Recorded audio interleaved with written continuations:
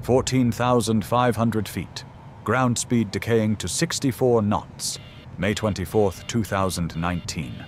A 2006 Cirrus SR22 N809SR departs Moab, Utah, bound for Las Vegas. The 66-year-old instrument-rated pilot files IFR cruises at 14,000 feet. TKS ice protection system on board. AIRMET Zulu active for moderate icing, 7,000 to 21,000 feet. At 11:11 a.m., the pilot requests 16,000 feet. His last transmission. The Cirrus climbs to 14.5, then the ground speed bleeds off 95 knots. 64 knots. Descent rate accelerates to 2,000 feet per minute. He's in the clouds. Structural ice is building, radar contact lost.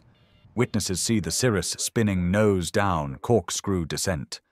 Impact near Grover, Utah. The aircraft explodes on contact. Both occupants killed instantly. The NTSB determined the probable cause was structural icing encounter resulting in loss of control. Contributing factor, continuing flight through known moderate to severe icing conditions. Even with ice protection, the sky demands respect.